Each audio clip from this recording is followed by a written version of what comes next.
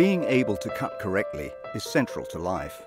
Like cutting frames out of a film strip, the cell machinery must be able to cut complex molecules like DNA with an incredible precision and speed.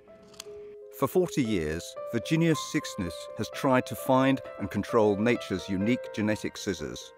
I was in a field for many years studying restriction enzymes and trying to understand how restriction enzymes provide interference against invading viruses. Despite of our efforts, I got a bit frustrated because it was really difficult to engineer restriction enzymes. Siksnys was even looking for a new field of research when, in 2007, an article in Science rekindled his interest.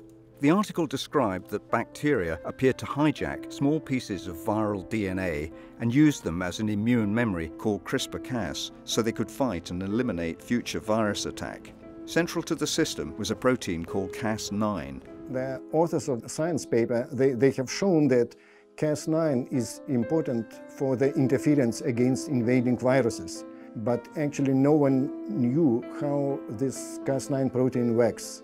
Therefore, building on our experience on restriction enzymes, we decided to isolate Cas9 and characterize it in the tube.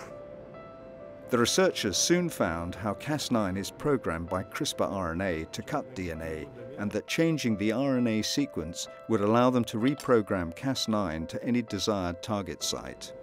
It was really an eureka moment, and we were all very excited about that. But after 5 minutes, we started to discuss new controls to be sure that actually it does what we expect. As it turned out, Siksnys and his colleagues were right, and thus an unprecedented genetic engineering tool had been created. The potential of Cas9 is really enormous. Cas9 can be used to correct mutations in human DNA that cause genetic disease. Cas9 can be used to create animal models that are used for developing new drugs to cure different diseases. However, the goal of Siksnys' research was always fundamental, not to create a $1 million tool for genetic engineering. If we fixed on this goal from the very beginning, we probably had never reached it.